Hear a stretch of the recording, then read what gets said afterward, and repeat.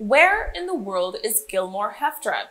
That's what the Surinamese government wants to know, and they say they are planning to ask the Cubans for his whereabouts.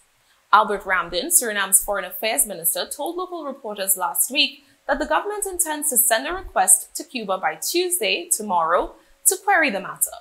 Hoefdraad, who served as finance minister under the previous administration, has not been seen in public since the inauguration of President Chandrika Prasad Santokhi in mid-July last year.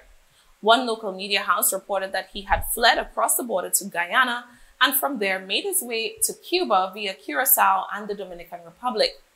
Ramdin said that if Hoefdraad was indeed found in Cuba, Suriname would be requesting that authorities in Havana facilitate his repatriation to face the allegations against him. The charges against Hoefdraad stem from investigations into the operations of the Central Bank of Suriname under the previous administration. A host of former government officials are being investigated for malpractice at the institution.